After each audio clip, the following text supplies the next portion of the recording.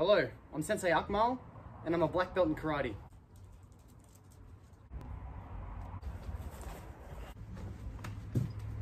Today I'm going to show you how to defend yourself against children in 3 scenarios. Scenario 1 is when a child says that they've lost their money. They're trying to rob you. You do the old coin behind the ear trick. You say, I'm going to pull a coin out from behind your ear. Reach behind.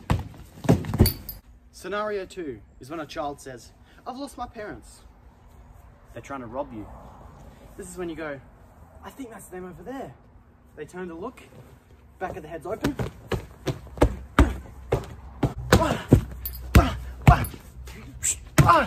The final scenario is when a child is walking.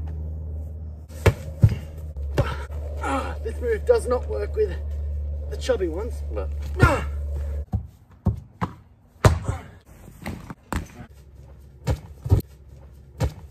Epic kick.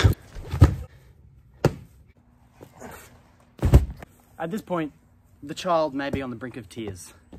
And that's when you have to really sell the message and drive it home. You're ugly. No wonder your parents got divorced.